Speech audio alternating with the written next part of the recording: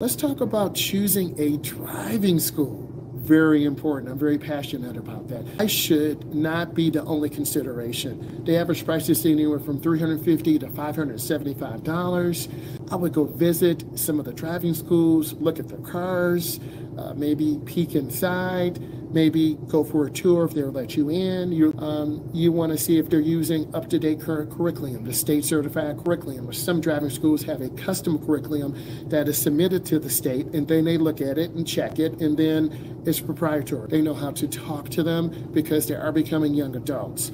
Are they members of any state or national association? You want to slowly get your son or daughter acclimated into the traffic. Okay, if you keep your grades up and you don't receive any tickets, the end of your junior year, we're going to look at possibly getting you a job, and we'll split the cost of the insurance.